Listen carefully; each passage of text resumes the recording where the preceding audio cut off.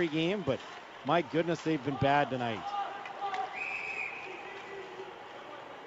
Just need some work, you know, like not a guy like me, someone that's going to be positive, a little constructive criticism.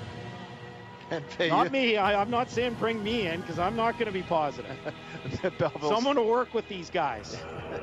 Well, they get evaluated also. And here's Veilleux taking a silly penalty, shooting the puck into the Belleville net after the whistle had been blown, and he picks up unsportsmanlike conduct. So chance for Belleville to go back on their power play here.